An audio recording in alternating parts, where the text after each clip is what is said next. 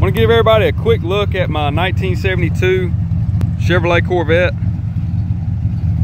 Both sell. She sure is pretty. Paint job is a 10-footer on her. You can see as walking around, it's got some minor imperfections. It's got good tires.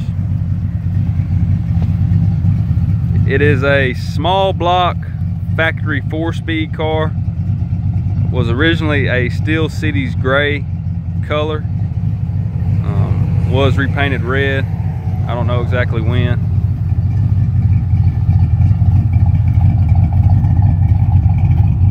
From my research, it's a non-matching numbers car as far as the engine's concerned.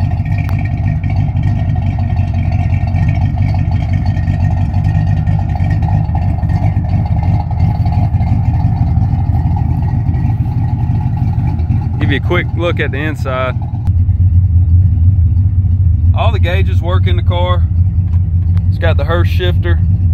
Tachometer does not work. It was originally a points distributor. I switched it over to electronic. Didn't get the adapter for that piece. Odometer works, speedometer works.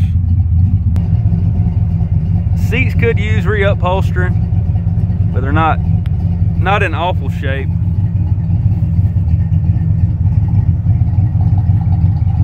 Door panel does have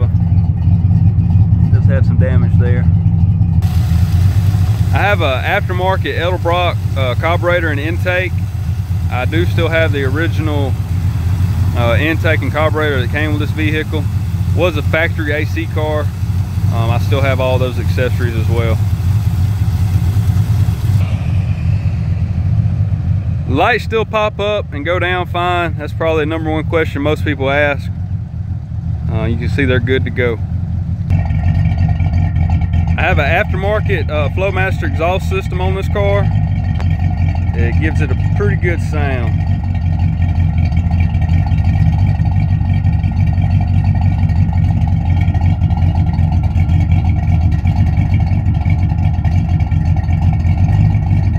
Thank y'all for looking.